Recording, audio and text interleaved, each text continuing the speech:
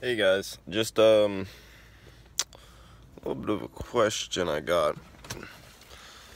So my 2002 Ford Explorer was idling, and we threw it in drive, and my mom lightly gassed it, and it squeaked and shut off, and now after squeaking and shutting off, it's doing this.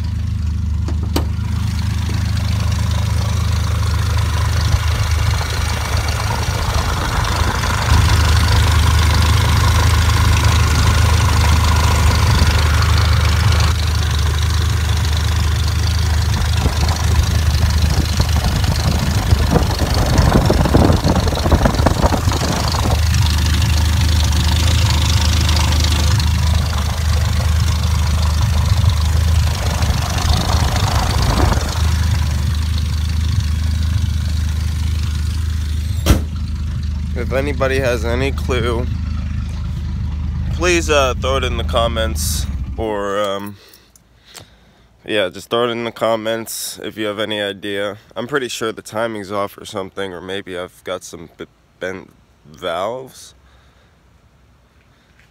And then again, I'm not really too sure about this engine. It's a single overhead cam V6 with 3-liter.